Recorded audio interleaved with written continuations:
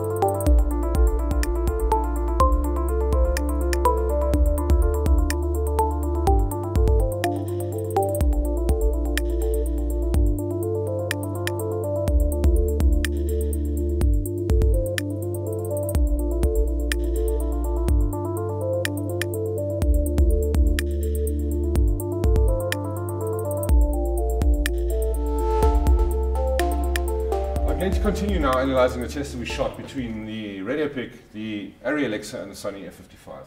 Okay, what the next test we have is a standard front lit diffused light test. Okay, so once again in Scratch, I'm going to play all of them in a consecutive sequence so that we can actually see the difference between the 3 cameras. Okay, with the Arri Alexa, I am going to apply the D-Log light. Just so that it kind of looks the same kind of space as the rest and gives us a good representation of what these 3 cameras do. Okay, looking at the Red Epic, what we see now in frame, you can see that in terms of the grayscale, it reads everything really well, nice rich black, good exposure range on Zelda, our artist, in frame. If we look at the statistics, really nice exposure range, a lot of information in the blacks.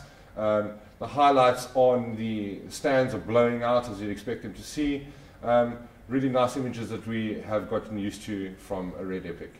Okay, moving along to the Arri Alexa. Once again, same thing, really good exposure range, nice spread on my histogram, a lot of information in my black, although I do see a little bit of noise here. Seeing as it was shot in log C, we'll move it along and see what the highlight does. And once again, in my stats, highlight clipping where it's supposed to be, coming off these 2 stands. Good exposure range between her and the background. The only thing that I do see a bit of is some black noise, which wasn't evident in the Red Epic. If we magnify that up a bit more, you'll see what I'm talking about, and you'll see it very apparent in this black area here. Okay, let's move along to the F55. Okay, if we turn our magnification off, and my statistics on, you will see once again I have a very good spread on the histogram, a nice exposure range. If we move along to the highlights, you can see my highlights peaking on my stand once again are there, held really well. Good spread on your face, good spread across the board, and due to the compression codec, as with the Alexa, a bit of noise in the black. If we push it up, really holds.